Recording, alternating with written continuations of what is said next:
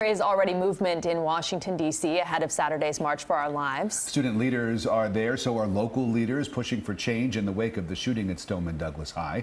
CBS 4's Eliott Rodriguez in the control room with details. Eliott. Well, guys, the Parkland student leaders have become national media celebrities, and they're using that star power to get out their message about gun safety. They know from personal experience what it's like to fear for your life, and today they bonded with students in the nation's capital who struggle with similar fears on an almost daily basis.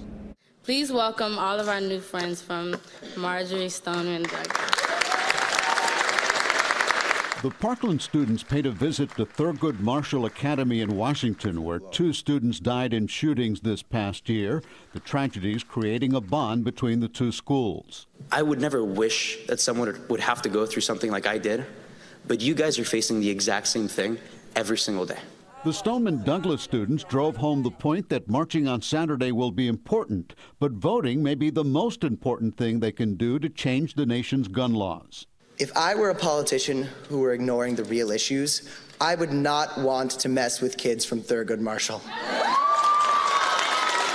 In all honesty, they do not care if we do not get out and vote, if we do not stand up and make our voices heard. The student leaders also met with congressional leaders and prosecutors from around the country, including Miami-Dade State Attorney Catherine Fernandez-Rundle. They listened as Eliott Eastman described the tragic events of February 14th. I lost 2 people in my class and 6 were hit. I was on the wrong side of the class, and no student should have to cover themselves with a deceased classmate to survive. But I was that student. This afternoon, Florida Senators Marco Rubio and Bill Nelson introduced a federal red flag bill aimed at preventing individuals who pose a danger to others from possessing firearms. The law was passed in Florida in response to the Stoneman Douglas shooting. Now, the Parkland students have said the red flag bill is a step in the right direction, but does not go far enough. It's a message they plan to make clear when they march on Saturday.